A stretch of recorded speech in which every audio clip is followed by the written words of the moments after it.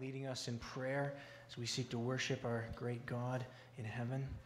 Would you please grab your Bibles and turn with me in them to the Gospel of Mark, chapter 15. Mark chapter 15.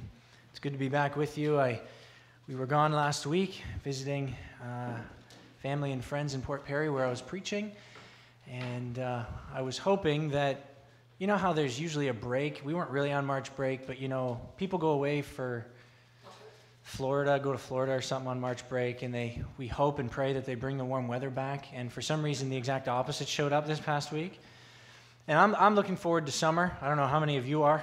Spring and summer is around the corner. We like summer for all sorts of things, but particularly because we can take the girls outside and go ride bikes and go to the park. And one of the things we like to do is go to the zoo. Have you been to the Toronto Zoo before, or any zoo? It's kind of, you like the zoo? I like the zoo. The zoo's great. We like going to see the elephants and tigers and bears and giraffes and penguins, you know, all sorts of fun, exotic animals. Do you know there's one exhibit at the zoo that I never really want to take the time to go see? Do you know what that is? The raccoons. Did you know they have a raccoon exhibit at the Toronto Zoo? Raccoons. To me, that's just nuts. Do you know why? Because there's nothing special about raccoons. Like, I've got raccoons in my backyard. I don't need to pay $40 to go to the zoo to see raccoons. I've got them in my backyard. There's nothing special about raccoons. There's nothing unique. They're a dime a dozen in Canada, aren't they? Like, you see them out at the dumpsters at work and by the garbage at the end of the street. Like, there's nothing special about raccoons. And therefore, because there's nothing special about raccoons, they're not unique, they're not worth my time. They're just not worth my energy. They're not worth my attention. I do not go to the zoo to see the raccoons at all. And to boot, they're in the Canadian exhibit, which is like 5 miles away from the rest of the zoo. They're really not worth your time. Well, some people look at Jesus the way that Canadians look at raccoons. It's not very special. There's nothing all that unique about Jesus. Sure, the Bible's got some neat stories about him, but he's really not all that different from other people, from other quote-unquote saviors or messiahs or holy men. There's nothing unique about Jesus, and therefore he's not worthy of my attention. As we've been working through Mark's gospel, Mark has done the exact opposite of what people often do with Jesus. He has emphasized the fact that Jesus is unique. Jesus is different.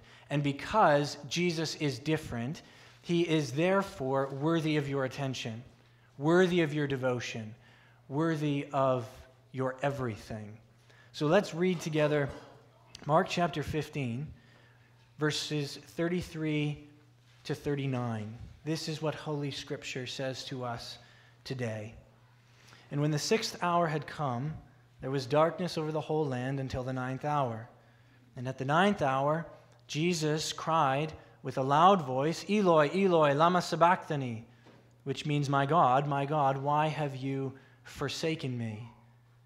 And some of the bystanders, hearing it, said, Behold, he is calling Elijah. And someone ran and filled a sponge with sour wine and put it on a reed and gave it to him to drink, saying, Wait, let us see whether Jesus will come to take him down. And Jesus uttered a loud cry and breathed his last. And the curtain of the temple was torn in two from top to bottom. And when the centurion who stood facing him saw that it was in this way he breathed his last, he said, Truly, this man was the Son of God.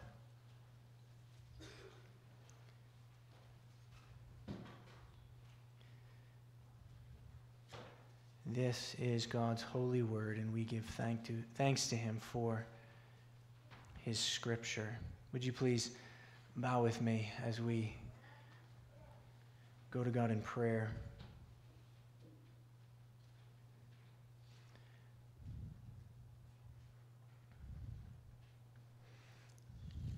Father, we come before you today, as every day, as a weak and needy people. We confess we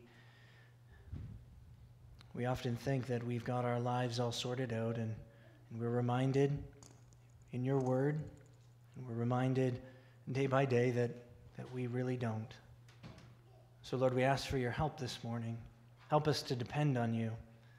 Lord, we give you praise and thanksgiving for the way that you have provided for us in the past, personally and corporately. We give you thanks for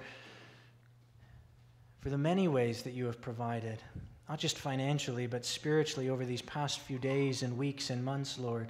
And we recognize that if it were not for you, we would have nothing. We would have no building. We would have no church family. We would have no ability to gather together if it were not for you. And Lord, you give us all that we need. You provide us with our daily bread. So Lord, help us to ask and help us to be thankful. Lord, I want to pray for one particular thing. Lord, many of us were made aware of an attack that happened in Moscow over the past few days. And Lord, we pray for the families, the individuals, the people that have been impacted by that attack.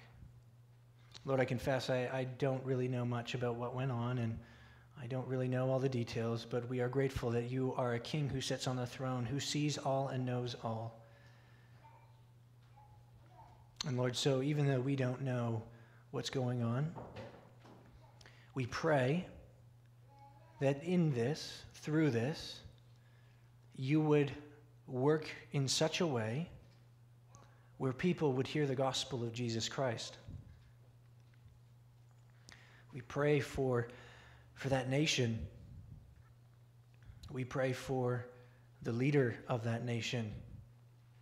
And Lord, we pray that your Spirit would move in such a powerful way that he would open up your word in such a way that the gospel would be heard, that through this tragedy people would be forced to turn to you, the only rock, the only hope of peace and salvation in this life. I pray that you would use even such a tragedy as this, and that you would be pleased to call sinners to yourself. Lord, as we come to your word now, we pray that you'd do the same. Open up our eyes to see and our ears to hear. Give us hearts that would desire to obey. And it's in Jesus' name that we pray. Amen. You don't need to be worried. I know I was away last week, and I haven't forgotten that we looked at this passage a few weeks ago. So don't worry, I'm not losing it. Well, I may be losing it for other reasons, but not for that reason. Why are we coming back to this passage? If you were with us a few weeks ago, you will have noticed that we read this passage and we already looked at it. And we saw a few weeks ago that Jesus is enough. Jesus is enough in his sacrifice. The curtain was torn. Entryway was granted to the Father, to God, because his sacrifice was enough. And because his sacrifice is enough, his sorrow is also enough, in the sense of Jesus is enough for me. Jesus knows exactly what I'm going through, what I've walked through. He's gone through it all and far worse. And Jesus is enough before the Father, and he is enough for us. So why are we coming back to this? Well, for one, because I just barely skipped over, barely made mention of verse 39, the last verse that we read a few moments ago. And because when we stop and zoom in on verse 39, we realize that there's often a lot of confusion that's actually surrounding that verse, surrounding that saying, surrounding what the centurion has to say about Jesus. Truly this man was the Son of God. And there's a lot of confusion surrounding this verse, this phrase, because usually what we end up doing is we don't let the Bible speak for itself. We bring our own ideas, our own presuppositions, our own understanding, and we say, okay, so I think I know what this phrase means, or I think I know what this verse means, and I'm going to shove my understanding into this verse. And sometimes we're right. Sometimes we actually get it right. But oftentimes, because we don't let the Bible speak for itself, we end up going down a track that the author didn't actually intend. What does the phrase Son of God mean? Many of us have heard it. We sing it in many of our songs. We confess that Jesus is the Son of God. But what does it mean? And what does it mean when it's applied to Jesus? To answer that question, we've got to actually ask, how does the Bible use this phrase? How does the Bible use the phrase Son of God? Because Jesus isn't the only one in the Bible that's called the Son of God, right? Who else is called a Son of God in the Bible? Adam. Adam's called the Son of God in Luke chapter 3. There's the genealogy of Jesus and goes all the way back. The son of, the son of, the son of, and it gets to Adam, who is the Son of God. Well, who else? Hugo, you had your hand up. You're being so polite. Christians. Yeah, Galatians. Paul calls Christians sons of God. The Bible also calls angels sons of God, right? In the book of Job, the sons of God gather before God in heaven, before the throne, and that's when Satan comes in and he does his sneaky thing, and then the book of Job happens, right? Israel is also called the Son of God. This is my son. Moses, when you go before Pharaoh, you will tell Pharaoh to let my son go, meaning Israel, the people of God. So what does the phrase Son of God actually mean? If it can be applied to an individual or groups of people and Jesus, what does this actually mean? In what sense are these people in the Bible actually sons of God? Well, when we take the time to actually kind of process each and every verse in each and every section, I won't do that for you this morning, but what we see is when we study this stuff, we find out that to be called a son of God is to convey a sense of uniqueness. There's something different about this individual or this group compared to other people. So, in some sense, Adam is different than every other human being. Why? Because God spoke him into existence and formed him from the dust. You didn't come about that way. Why are angels called sons of God?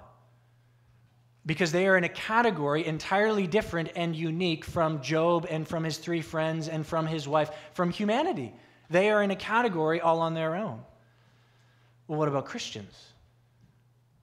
Well, Christians are unique not because they are better people or more intelligent people or because they have more money or because of anything like that. What distinguishes Christians from every other human being on the planet? They are in a special, unique relationship with God. And that unique relationship comes with salvation, comes with heaven, comes with all the spiritual blessings in the heavenly places, to quote Paul in Ephesians chapter 1. So when we look at the Bible, when we look at this phrase, Son of God, we don't automatically assume that when the Bible calls Adam the Son of God, that it's talking about deity, that Adam is actually God. The phrase Son of God doesn't automatically convey deity, divinity, oneness with God. It doesn't automatically do that. We're just simply meant to see that Son of God communicates something unique, something different. So that's how the Bible uses it. And then we want to ask the question, what does the centurion mean when he calls Jesus the Son of God? If that's how the Bible uses it, is the centurion using it in that way? My guess is that he's not well steeped in the Old Testament. Don't know, doesn't say. But the likelihood of this Roman centurion who was posted on guard to oversee the execution of prisoners, he is not a Jewish scholar. He is not attending the synagogues, and he is not understanding this biblical theology of the sonship when it comes to God. So what does he mean? Well, when we look at this verse, verse 39, I think what we see is that he too is also saying that Jesus is different. Not with the same categories that we understand when we read the Bible, not because he has a rich biblical theology, but he is also saying that Jesus is different. Because Jesus is the Son of God, he is different. He is unique. There is something about him that makes him unlike everyone else. He calls Jesus the Son of God, as we see in verse 39, because he witnesses the way that Jesus dies. So it's his death that sparks this, right? In verse 39, and when the centurion who stood facing him saw that in this way he breathed his last, he said, Truly, this man was the Son of God. When he saw that in this way he breathed his last. What does that mean? When he saw that it was in this way that he died. When the centurion witnessed everything going on around the death of Jesus, he was moved to speak this type of phrase, surely this man, truly this man was the Son of God. His death impacts him in such a way that he had never been impacted before. Because this is a centurion, right? He's standing guard over the execution of criminals. He has likely witnessed dozens, maybe even hundreds of deaths before, right? But only when Jesus dies does he say, this man was the Son of God. I don't think this was like his closing phrase every time somebody died. You know, there's sometimes like an ending phrase at an execution, thus the will of the Lord has been fulfilled or something like that. I don't watch too many executions, but sometimes they have like a closing phrase, we're done, this is over. I don't think this is a phrase that's just signifying, this isn't something that he says at the end of every execution. There is something different about this man, about this death, in a way that he's never been impacted before. What's different about this death? Well, as we read through these verses that I just read through a few moments ago, look in verse 33. What's different about this man's death? Well, in verse 33, there's this unnatural darkness that just sets over the land for 3 hours. Inexplicably, there's darkness that covers the land. And we looked at what that meant and signified theologically a few weeks ago. What else does he see? Well, in verse 34, he hears Jesus cry out, but not just a cry of anguish, not just a cry of pain. He cries out in a religious tone. He cries out in religious anguish. He cries out to his God. Jesus cries out to the God of Israel, of Abraham, Isaac, and Jacob. And then in verse 37, Jesus cries out again. He utters a loud cry. And it's interesting that Mark would record that because Jesus has been hanging on the cross for how long, roughly, at this point? 6 hours. Since the third hour, which is 9 a.m. My clock is backwards, so 9 a.m. And he's been hanging on the cross, and then the darkness came at 12, and now it is now 3 p.m. 3 hours of darkness, and Jesus has been on the cross for 6. And usually when people hang on the cross, they lose their energy. They lose their strength, and that is certainly what happened to Jesus. But what happens right before people die? They die because they just slump over. Their body gives out. They have no strength. They have no energy to do anything, let alone utter a loud cry before they die. So all of these things the centurion has put together, and he's going, something's going on here. Something's different about this man, because this death experience, what I'm witnessing right here, this has never happened before. I've never seen these kind of things. Jesus dies differently. And he dies differently because things aren't as they appear. Jesus is different because the circumstances of the cross aren't as they appear. What does the story of the cross say to people as they walk by? Is it a story of victory or defeat? It tells a story of defeat. It tells the story that this one hanging on the cross is a failed insurrectionist. It tells the story that this man hanging on the cross, he is an unsuccessful Savior. Whatever the Jews thought of their Messiah, this guy ain't it. He doesn't seem to be doing a very good job as king. We looked at a few weeks ago that how everybody thought Jesus was quite simply a loser. And that's what the story of the cross says. This guy has failed. This guy has not been successful. That's what the cross says. The cross just screams defeat. And yet, appearances can be deceiving, can't they? I mean, you've probably got examples running through your mind now where an appearance proved to be deceiving. Jesus is not like these two criminals that are hanging beside him. He's in a category entirely different than those two men who die beside him. He doesn't die as a common criminal. In fact, Luke's gospel records that the centurion also says, surely this man was innocent. He pieces all these things together, and he hears the murmurs of the crowds and the murmurs of the Sanhedrin. He overhears what Pilate and Herod have been saying about Jesus, and he sees everything, and he puts it all together, and he goes, this guy doesn't deserve to be here. He sees that this man is different. This man is unique. This story isn't as it appears. In fact, he says, truly this man. In other words, he says, here's the truth. I know that the cross tells one story, but here's the truth. This man is unique. This man is different from all the rest, from all those that have come before, from all those that have died, that I have witnessed. This man is different. This man is unique. So the Bible uses the phrase Son of God to communicate uniqueness. There's something different about this individual or this group of people. And we actually see that when we look at the centurion's confession, he's actually using it in the same way. Not with the same theological richness or depth that the Bible has, but he's communicating something different about Jesus as well. This guy's not the same as everybody else. This guy is unique. So the question for us is, in what way is Jesus unique? If that's how the Bible uses the phrase, and that's what the centurion is saying, how is Jesus unique? In what sense is Jesus unique? That's really what Mark's gospel has been about, right? I mean, I know we've been in Mark for a year and a half, over a year and a half. We're coming to the end. Next week, I promise we'll get to the end, okay? What has Mark been trying to show us? He's been trying to show us through all of the different ministry highlights that he has in his gospel, he's been showing us why Jesus is unique. He's been showing us the uniqueness of Jesus through his unparalleled power, right?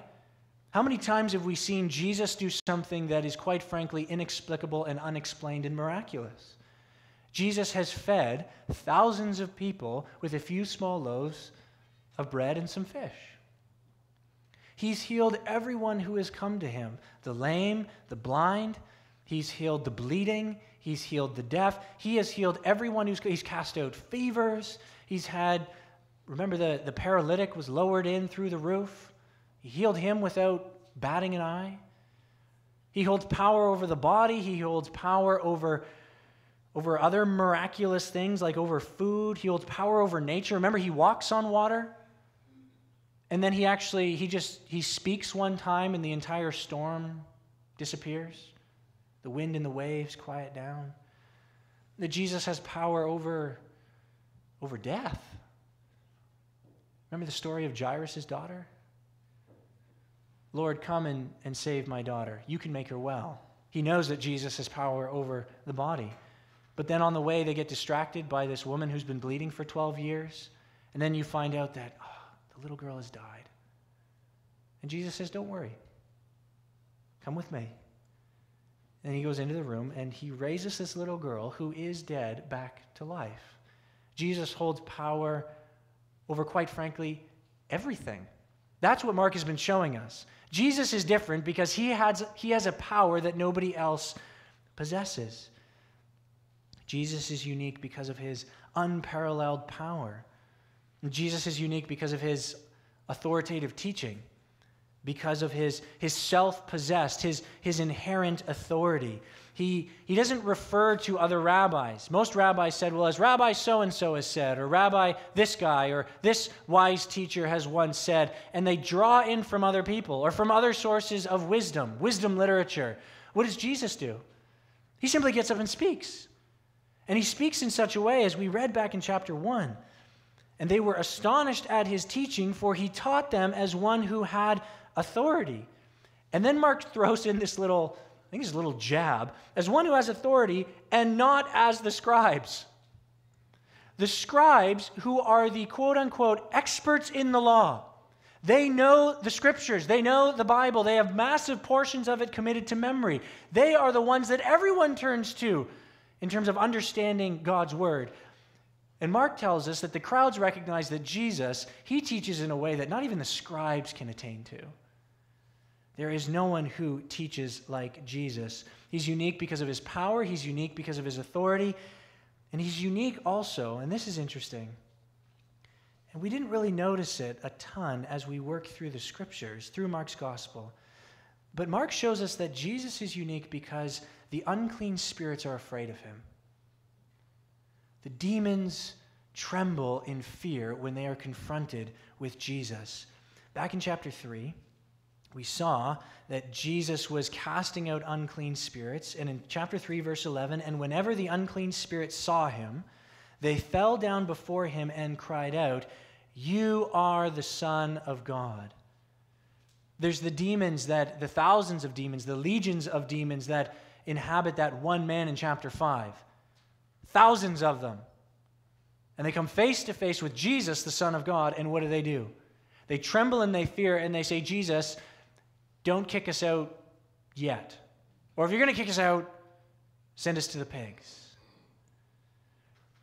Their fear, their trembling before Jesus, and their usage of that title, "Jesus, you are the Son of God," or as they will say in chapter 1 and again in chapter 5, they will say over and over again, "We know who you are. You are the Holy One. You are the Son of the Holy One. We know who you are." And when they confess this and tremble in fear, that tells us that Jesus is the Son of God in a way that no other Son of God can actually hold on to. Do the unclean spirits tremble before Israel? Do the unclean spirits tremble before Adam?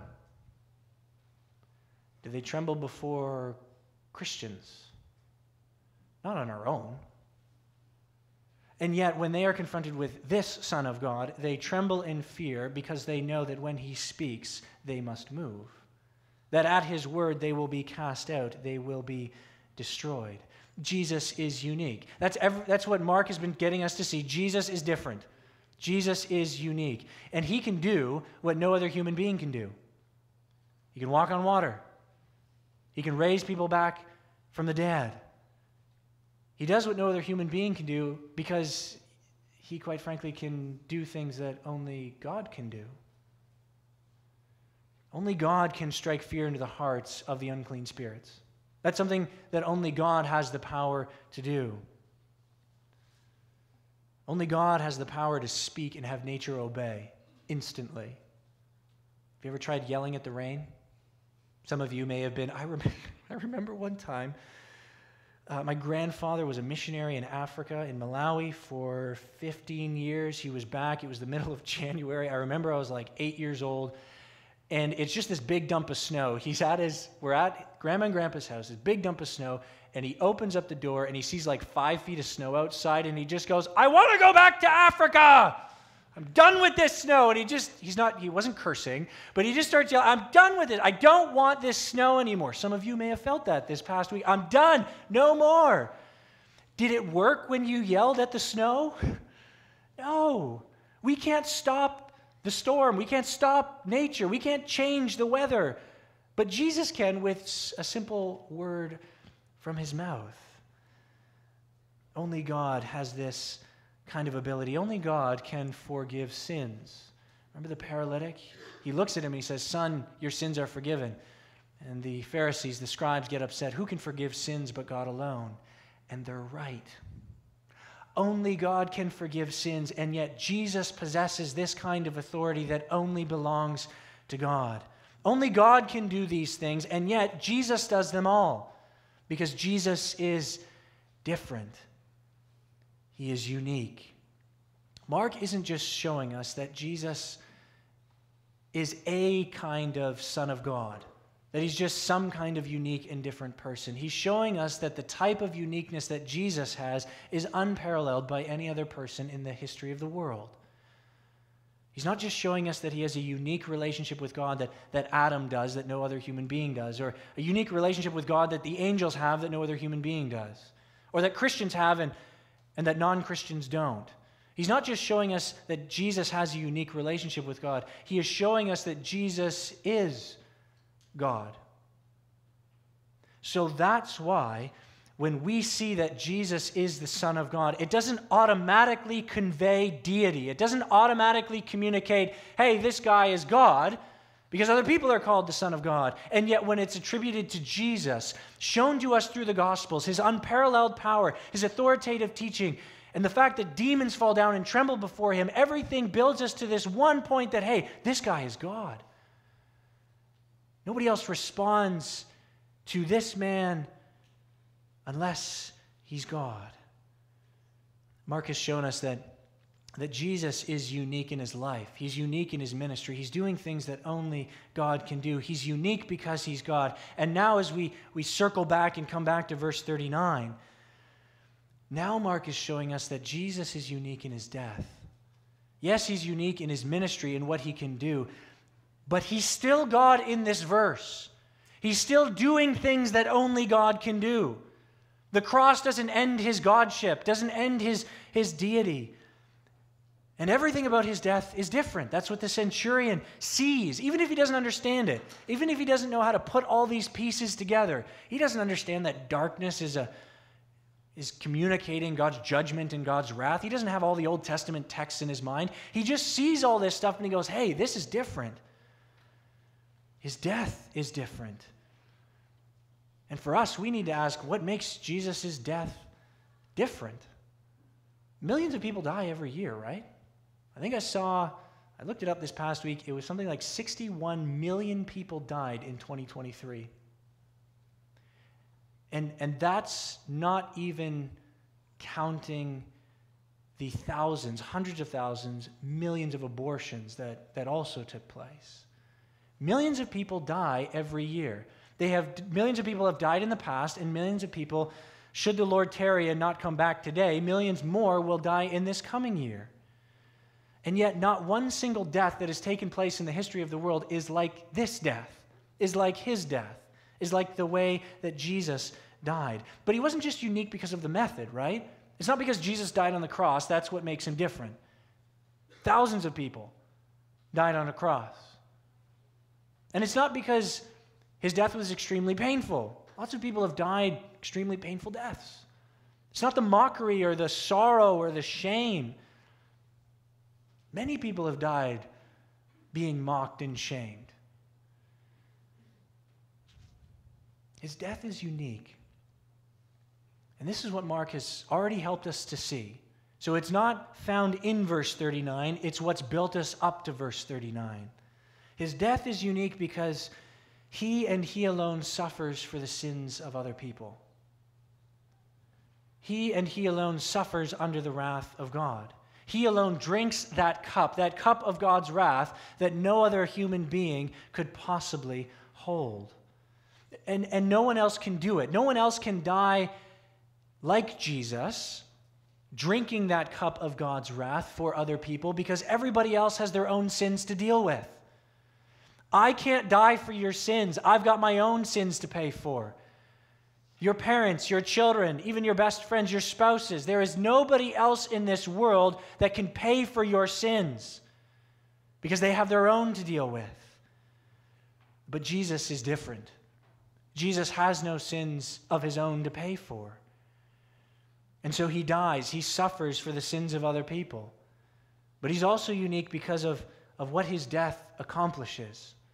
He's unique because he suffers in the place of other people, something nobody else can do. But he actually does something with his death that, most of us would love our deaths to be meaningful. I love watching old war movies, and there's always that one guy who just wants to make his death worth something. And what they'll often say is, after somebody's died, let's make sure their death wasn't worthless. Let's make sure that their death means something in the end. But we have no control over that. And quite frankly, our deaths, this may sound insulting to you, you and I are going to die and nobody's going to remember. We will be forgotten. Nobody will, we aren't going into the history books. Because our deaths do nothing. And yet when Christ dies, his death accomplishes something. It means something. It brings about the salvation of sinners. No one else can do this. Muhammad can't do this. Mary can't do this. We can't do this for ourselves. There is nothing we can do to save ourselves, and there's nothing any other human being in this world past, present, and future, could ever do to save us from our sins. Only Jesus can do this because only He is the unique Son of God. Jesus is accomplishing on the cross what only God can do, what no other human being can do. He is accomplishing the salvation of sinners. That's what Mark has been leading us towards over the past year and a half as we've been walking through this. As we've gone through 15 chapters, Mark has been showing us over and over and over again, don't you see that Jesus is different? Don't you see that Jesus is unique? We get the confessions from God Himself at His baptism and at the transfiguration. This is my Son. This is my Son in a way that no one else has ever been my Son. For God Himself sent His Son to die in the place of sinners, to save His people from their sins. I wrote a note in here, and I wasn't originally going to say it. It was just my transitional point, but I'm going to share it with you because I think it's helpful. Jesus is not a raccoon. You can see why I wasn't planning on saying that. That was my transitional. Jesus is not a raccoon. Raccoons are boring, they're ordinary, and they're a dime a dozen. There's nothing unique and nothing special about raccoons. Jesus is not a raccoon. He is unique, He is different, and He is accomplishing what no other human being has ever accomplished in the history of the world. Jesus is worthy of our time and our attention. You may walk past the raccoon exhibit at the zoo. You should not walk past Jesus. Do not bypass Jesus and fail to give Him your attention. The question for us is, will you listen to Jesus? In Mark chapter 9, verse 7, the Father speaks from heaven and He says, speaking out of the cloud, He says, "This is my Son. Listen to Him." Are you listening to Jesus today? And I don't mean that in the sense of, are you trying to hear Jesus speak today? But Jesus has spoken. Yes? Jesus has spoken. He has spoken loud and clear in His word, through His word to us today. Jesus has spoken. The question is, are we listening? And not just listening in the sense of I read the words. Listening isn't just hearing, it's obeying. He who has ears to hear, Jesus will say over and over and over again. The Pharisees were hearing, the scribes were hearing, the crowds were hearing. Everybody heard what Jesus had to say, and yet He's saying that there are those that hear and obey. Those that listen and pursue what He has said. Are you listening? Are you listening to Jesus today? Are you listening to this unique Son of God? Jesus has a command for every single human being in this room. Jesus has something for each and every one of us. And I'm not saying like Jesus has a particular verse for you and a particular verse for you. I'm saying that Jesus, particularly in Mark's gospel, what we've seen is He has a command for both Christians and non-Christians. He has a word, a message that we must all listen to and obey. So to the rebel, to the self-sufficient sinner who wars against God's rule, God's way, God's authority in their life, what does Jesus have to say to them? You go back to Mark chapter 1, verse 15. What does Jesus say? "Behold, the kingdom of God is at hand. Repent and believe the gospel." That's the command that Jesus begins the gospel with. That's where it starts. You're a sinner and you're bound for hell. Repent and believe. Stop running. Stop fighting. Stop warring against God. Lay down your arms and come to Him in faith, turning from your sin and turning to Him by trusting in Him. And you will receive forgiveness of your sins. And you will receive open arms, welcomed into the kingdom of God. Believe the good news, and you will be saved. That's the word He has to the rebel. That's what the rebel sinner must listen to and obey. And then to the saint, to those sinners that have been saved by grace. How do you summarize an entire gospel account in a few words? think we go back to the words that Jesus says, chapter 8, deny yourself, take up your cross, and follow me. That's what you're called to do today and every day. Deny yourself, take up your cross, and follow Jesus. This is what we've seen throughout Mark's gospel, isn't it? Jesus has been emphasizing, he's been taking times with his disciples over and over and over again, privately, publicly, when the Sanhedrin are there, when they're alone on a boat, when they're wherever they are. What is Jesus teaching them? Here's what it means to be my disciple. Here's what it means to follow me, to love me, to be devoted to me. To be a disciple of Jesus Christ, to be a Christian, you are called to pursue humility, to pursue love, to pursue joy, to pursue holiness and righteousness, to pursue God's way, not your way.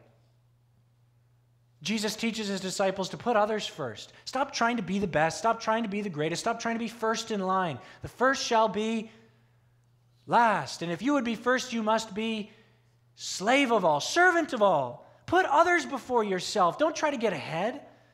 Depend on God. Remember we saw that the disciples, Jesus comes off the mount with the three disciples, and there's the rest of the disciples are struggling with casting out this demon. Lord, why couldn't we cast it out? Why were we struggling? We've done this before. Well, they failed because they failed to depend on Jesus. They failed to depend on God. They started depending on themselves, their own strength, their own abilities. And Jesus is saying, no. As you pursue life with me, walking with me, as you pursue true discipleship, don't ever for a single second begin to think that you can do this on your own. Depend on me. And then that question he received from the scribe, what is the greatest commandment? Love the Lord your God with all your heart, soul, mind, and strength. What does it mean to listen to Jesus today? What does it mean to listen to this unique, different, only Son of God?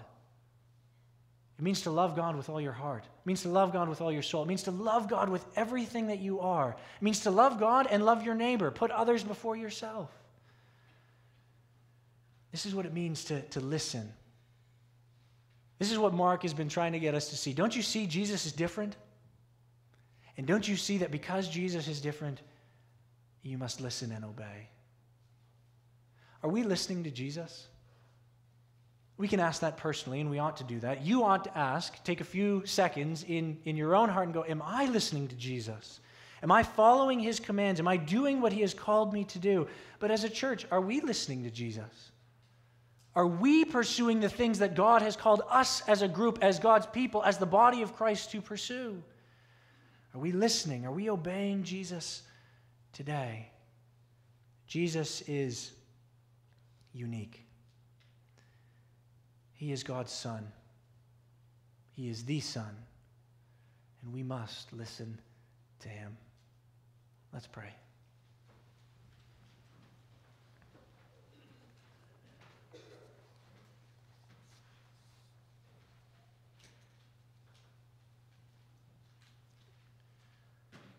Father in heaven, we give you thanks today that you have sent your Son, your only Son, to bear our sins on the cross that we deserve, to take our punishment from off of ourselves, to place it on himself, to die in our stead, and to give us, transfer to us his righteousness, so that in him we might stand complete, stand holy and righteous in your sight.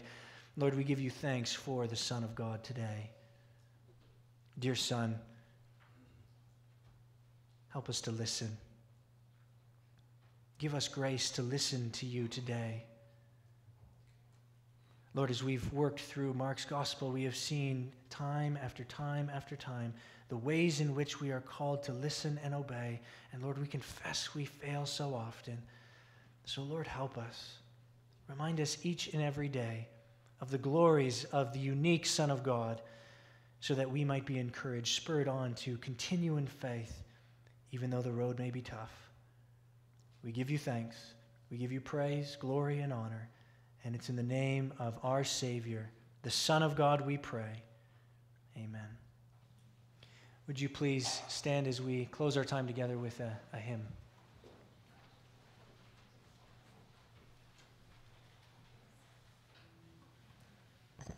Truly, his sacrificial death for our eternal life is significant for the insignificant. That's you and me.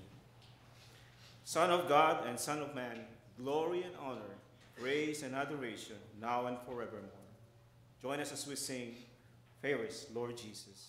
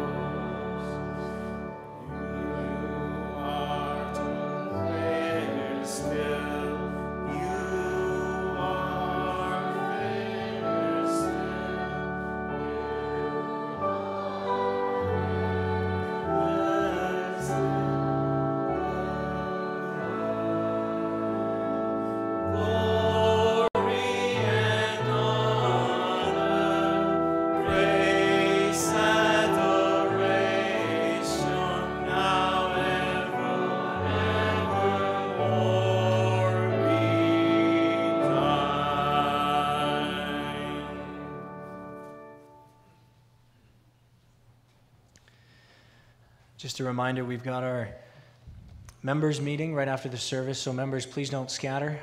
Grab your coffee and tea at the back, and please come back and sit down. We'll try to get started in the next 5 to 10 minutes. It won't be a long meeting. Just close out some things from last year.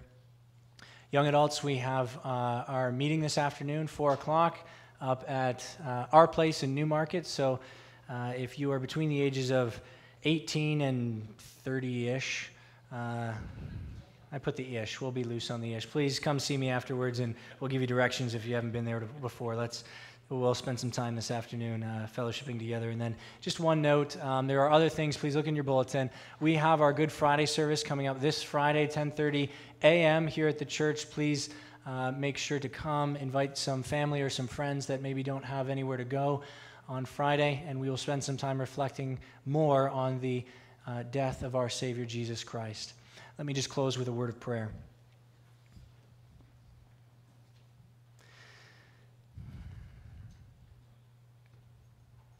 Lord, you are fairer than all that is in this world. We pray that you would help us to cherish you as we have just sung. Cherish you above all else. To cherish you in our hearts and to set you as Lord and ruler in our minds. Guide us, we pray, by your Spirit this week. Find us faithful, we pray. May you put opportunities in front of us, and may you move in our hearts, convict us to take those opportunities to share the gospel this week, to share this good news that Jesus has come. He has died, and he has risen to life again so that sinners might be saved from damnation. Lord, this is our prayer, and we ask for your help. In Jesus' name, amen. May the grace of the Lord Jesus, the love of God, and the fellowship of the Holy Spirit be with you all. Amen.